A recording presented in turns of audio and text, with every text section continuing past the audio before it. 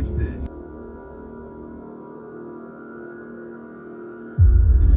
Oh, I'm getting scared. Why are they coming towards me? What is that? Yeah, I know.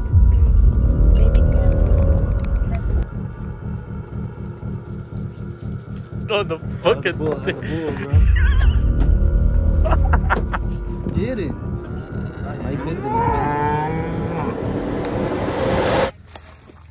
Let's talk about the most requested person, bro. About fucking time. I'm pretty sure everybody here can fucking vouch for me, bro. We got the man behind the Pesty tapes. Finally. We got Mr. Pesty Swammy over here.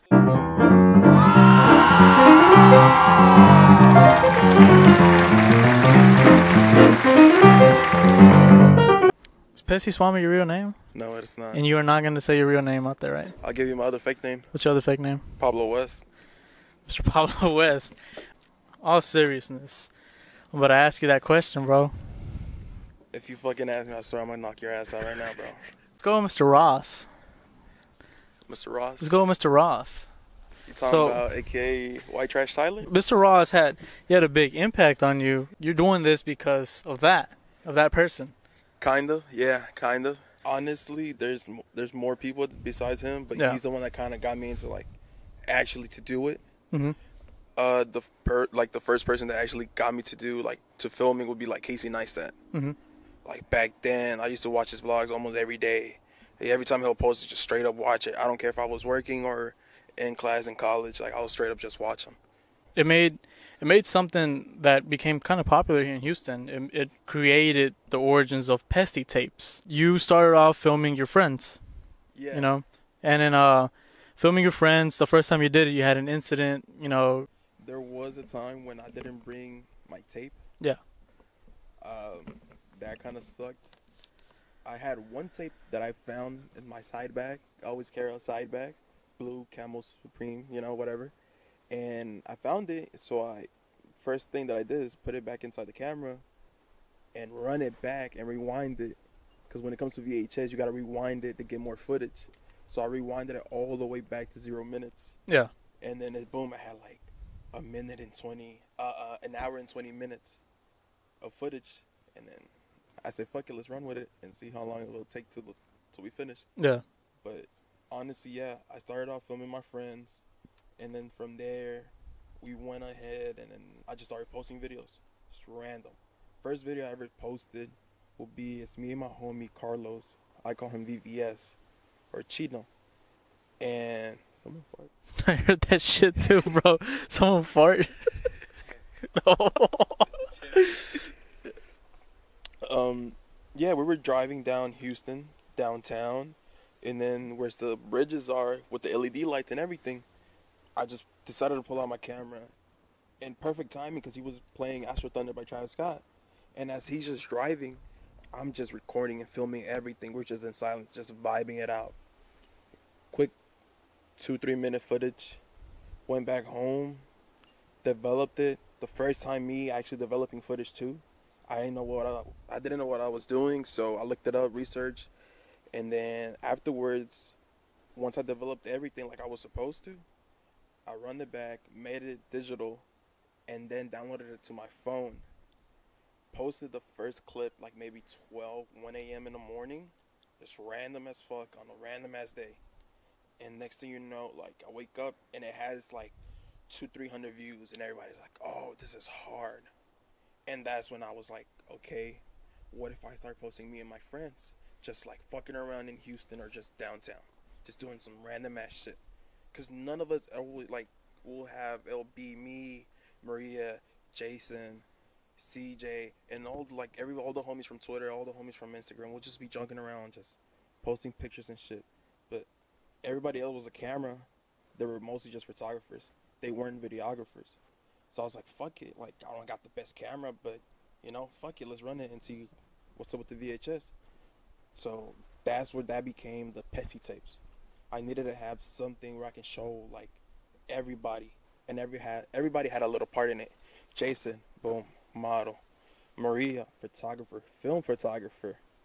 And then all of us just had initially, like, a part in the Pesty tapes. Me, I'll be, like, the man behind the camera with the VHS. Nobody that I knew was into VHS. And then I was like, fuck it, let's see how long will this take, like, just to pick up. Next thing you know, that's just blowing up. Pesty Tapes is blowing up. I'm getting DMs from, like, random ass, like, underground rappers and stuff. Talking about, yo, pull up to the studio session. Let's have a studio session. I never been to no studio, and I promise you. They invited me to the studio session. Man, honestly, if y'all ever smoke with rappers or producers or anybody in the music industry, be careful. That weed, it's a whole different level, man. For my mistake. But nah, yeah, honestly, from having the studio sessions and then going to actual concerts and doing like recap videos, that's kind of switched up the game for me. Because I'm like, man, I'll reach out to other Houston creatives that did VHS. I'm not going to name who. But there was a couple of y'all, I used to DM y'all, and I'll be like, yo, how do I fix this? How do I turn this into this tape? What, yada, yada. And they'll never respond to me. So I was like, fuck it, you know? I'll do my own research. I did everything myself. And then next thing you know, after I'd done the series of Pesty Tapes and everything, I used to get DMs of just local kids talking about, yo, how'd you get your camera to do this? Or how did you digitize your videos? And I'm not going to gatekeep, so I told them straight up, like, hey, man, this is what you need, and this is what you're going to get. Get this. This works good for me. This might work with you. It depends. It all depends on how you want to work your cameras. Yeah, passing on what you know. It's like, yeah. Bro, gatekeeping, I feel like that shit's, you know, like, that's the whole purpose. We want to all work together, make this city be, you know, big.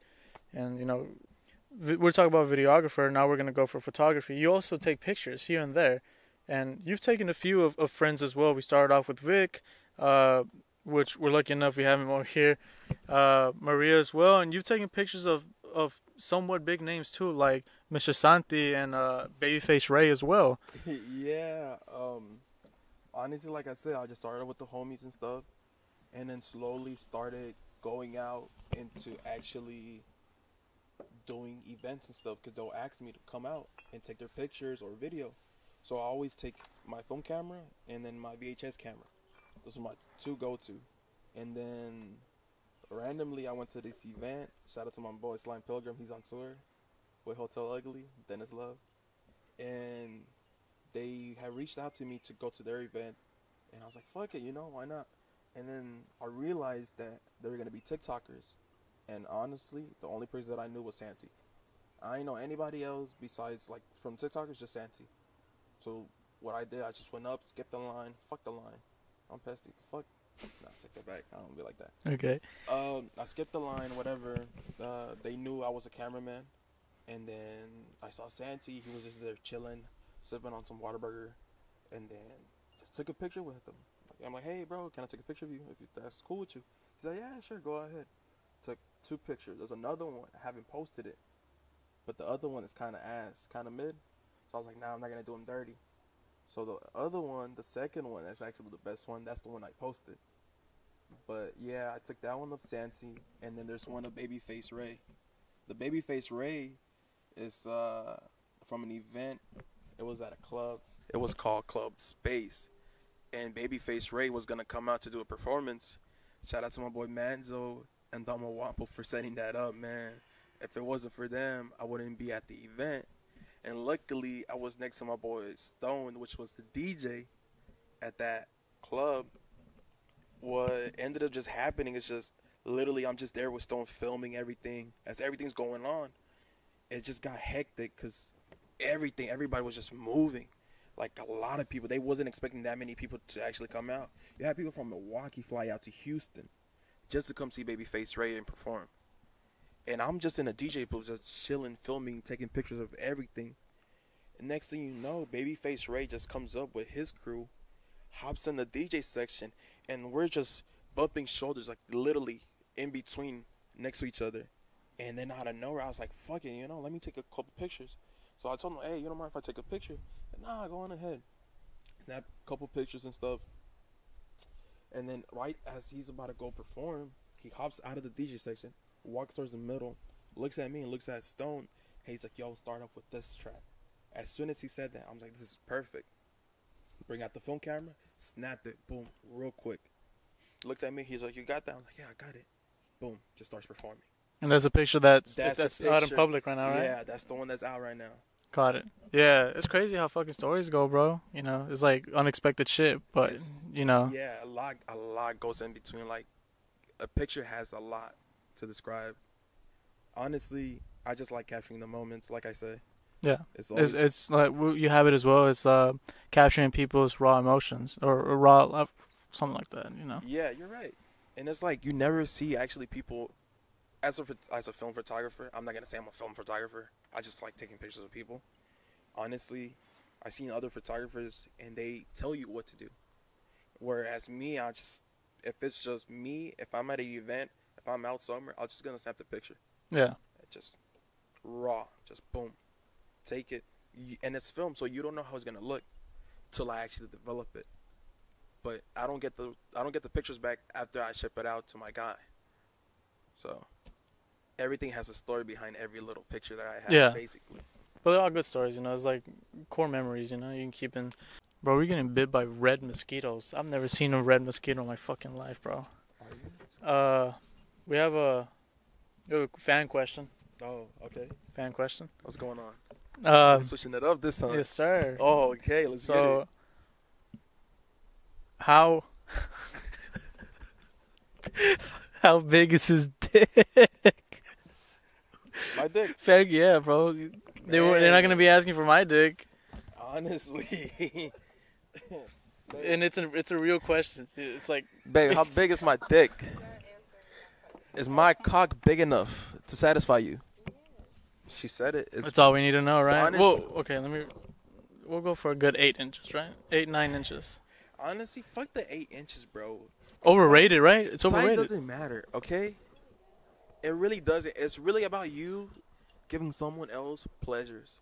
As long as you're confident in yourself. Honestly, bro, if you can make a girl squirt and orgasm at the same time. You also videograph, you know, your friends and all that. Let's move on to businesses. Actual people trying to make a business off of, you know, like local businesses. Let's go for Blade. Let's go for, I know you did a collaboration for Throat and Mania. I'm going now. Pull up the Mania. We got everything you need, baby. And you also work with Slapwoods. So moving from individual people to starting off businesses, you know, how was that shift for you? Honestly, I didn't know what I was expecting. I think I really got into the businesses with Blade. Shout out to the Blade boys, Matt, Zach, Nick, everybody from Blade. Man, they had a shit ton of events. Honestly, they're the ones that actually started to bring me out more. And that's when I got introduced to like the Ken Carson, and then they had YJ. They also had West Blanco at a certain point too, at another party they hosted. They done multiple events, put it like that. They actually introduced me to like recap videos, which it's my first time actually doing. And they're just like, yeah, bro, just come on, like come through, film, do your thing, and then let us just do like a recap. And I was just like, a recap? Like, okay, you know, I never went to a concert and actually filmed, because everybody around Houston at any venue, they don't let you bring cameras unless you have a camera pass. So for me to actually shoot for Blade introduced me to actually doing recap videos, which I never done. And there's really like 3-4 different versions of that Ken Carson video, which is funny because like the first one that I put out, it was cool, but I was like, man, I need something else. Redid it again the second week, and I feel like that's the hardest one I ever done for Ken Carson. And moving on from Blade, Slapwoods actually reached out to me because I saw them at an event at Spire. Shout out to YK, Young No. And he's Little Bushwick, which is Bushwick Bill's son. He's the one that brought me out to Spire. And then he's cool people. He's mob ties. Mob ties, we just different out here. He got me with the Slapwood family. And I honestly didn't know who was the founder or the owner of Slapwoods. But for some reason, you know, I shot a video for YK. And they were shooting for Slapwoods, which I didn't even know at the time. I didn't even know. I'm at the club. It's lights going on, music. All I see is just a small Slapwood package that they brought out. He's rolling up. marijuana and rolling up the first slap with rap. So afterwards, I did a quick video for him and that at the club from Spire. Because Soldier Boy, that's when Soldier Boy was there. I remember now. Soldier Boy was there, Slapwood was there, Exotic Pop, everybody was there. They brought a fucking drone out of nowhere. At a Inside the club? Inside the fucking club. Yeah, random as fuck. It's the first time I always seen like a fucking drone just flying around the club. So random as hell. But after that event, they reached out to me and they're like, hey man, we'll sponsor you, we'll give you, you know, certain things and shoot a couple of videos for us. I was like, yeah, sure, why not? And there's still videos in the vault I haven't even brought out that has that Slapwood commercial. I have about 3 in the archive. I want to put them out this year, but I don't know. I'm still thinking about it. I'm still debating. Yeah. It's still up in the air. That's your decision, right? It's not theirs. Yeah, it's my decision. Okay. And I showed them to them. The one I actually put out is the one with Manzo and YB. YB does a lot of producing and engineering for big names like Sauce Walker, 21 Savage, and he also done track with Metro Boomin as well. So, and he's out of Sugar Hill Studios. So, there's pretty big names out there. Yeah. But Blade, Slapwoods, and also Mania, like you said, I did that one video for them, and it had Throwed also. Shout out to my boy Herb. Just did an interview. I saw that shit was cool. Yeah. It was last week. Last week. Yeah. Last week and the other week too, because you shot twice. I did shoot twice, but only one made it. Yeah. The other one was terrible, bro. Hopefully that shit don't happen here. I don't think so. Everything's going well. But pretty yeah, good. no, he's a really cool guy. He's pretty dope. Shout out to my boy Herb, man. He really did that shit with Throwed. Honestly, working with Mania and Throwed, that was kind of hard because I got to see my boy Terry, everybody from Mania, and my boy Herb. I thought it was cool. But they did a cool collaboration. They brought out the Mania shirt that had a Jurassic Park theme, which is, I don't have it on me, but I have it at the house. That shit is hard. Yeah. And really just, man, that one video was so weird for me because as soon as I walked in, I was like, man, how do I do this? Like, it's Mania and then it's Throwed. As soon as I walked in, though, they had everything just like designed Jurassic theme shirts, posters. They had a whole screen up in the front with the Jurassic, the video game. They're playing the video gameplay, and I was like, man, this is hard. And they were wearing the they were wearing like uniforms, architecture uniforms too. And I was just like, man, like Mania and Throw, they went all out. Honestly, like I never seen a store actually do that. Yeah. It was like you do pop-ups at these stores, and it's just like, oh, it's just a rack with shirts. Nah, bro, Mania went all the way out. Honestly, with this shit. Shout out to Mania, bro. Y'all did y'all thing, bro. Yeah, no, lucky. I got lucky, and we did an interview as well. That was we're about to hit a year.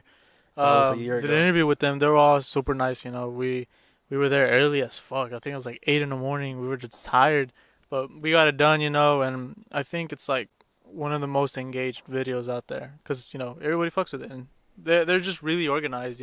And also Throw It is one of the highest viewed this season. I think he's toe to toe with another interview, MG. They're like toe to toe. So that's insane. It's like you can see who's really putting out the work.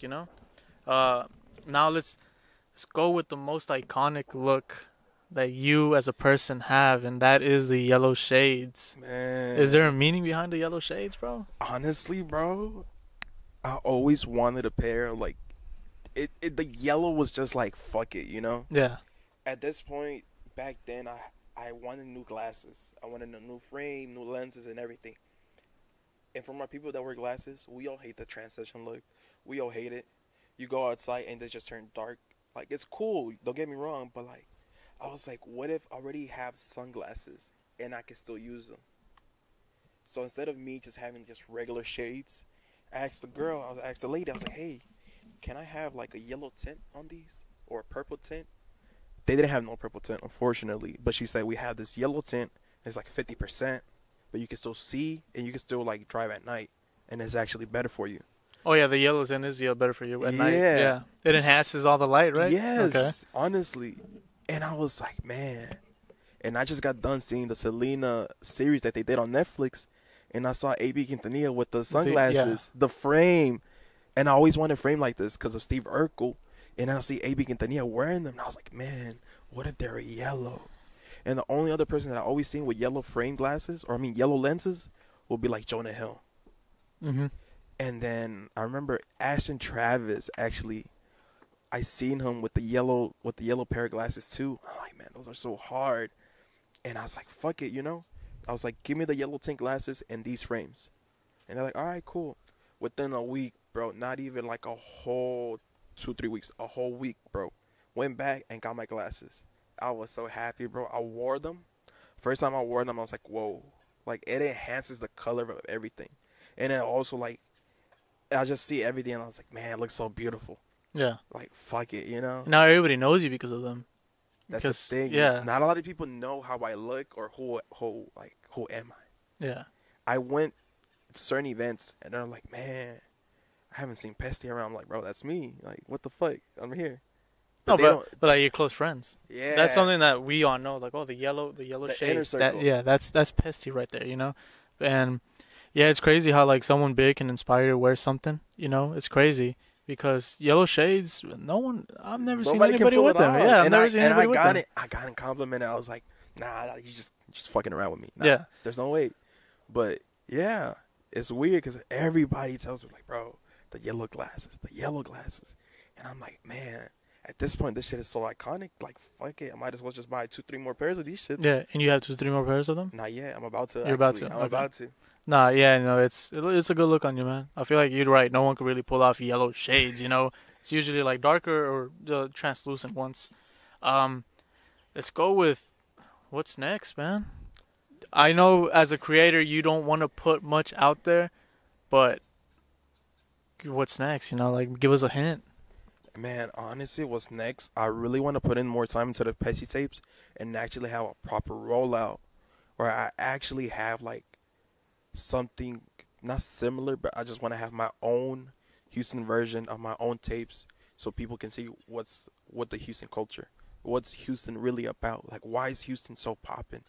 Like my boy Vic said, Houston is the next LA, is the next New York. Literally, like, there's so much shit you can do in Houston.